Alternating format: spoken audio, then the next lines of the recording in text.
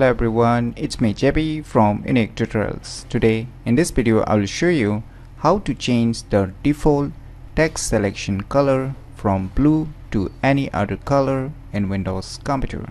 So without further more delay, let's begin. So firstly, let me show you. Say I will open one Node application. Say if I select this, as you can see the default color is blue, right? So let me show you by opening a file explorer also. Say let me just select this. As you can see, it's in blue in color, right? So how you can change this default blue color into any other color? So firstly, just open a Microsoft Paint or MS Paint, whatever you like to call, and now you can see here edit colors, right? Just click on it, and now you can see here red, green and blue, right? So you will be needing this value if you want to set the particular color. So this 000 will be for the black in color. So if I erase it, so you can see the red, green and blue, that is a RGB value, will change, and you can select from your different color whichever you like. You can select any other color whichever you like. So I'll just keep it in black right now, and kindly note this value before putting or selecting some particular color that you want to apply for this tricks. So in my case, all the values are 0, that is red, green and blue. So you will be needing this in the later part of this video. So you firstly note your respective color values, and after that on your computer keyboard just press Win plus R to open the run program, and in the run program just type the name Regedit. Just type this name, and once you type this name you can click on OK or hit enter on your computer keyboard, and now it will open the registry editor program. And now you will see on the second list a folder name HKey current user. Just select it and just click on this left arrow icon, and now you can see here a folder name control panel. Just select it and once again click on this left arrow icon, and now you will see here a folder name as colors, right? Just click on it, and now on the right side you will see here one name highlight, right? Just select it, and now you can see here the default value is 0 space 120 space 215. So kindly note this default value if you want to apply this respective text selection default blue color. If you want to apply it, if you want to change it back to default, so kindly note or save this value on some notes, and after that just double left click on this name, and now here what I gonna do is, say in my case I want to change it to black in color.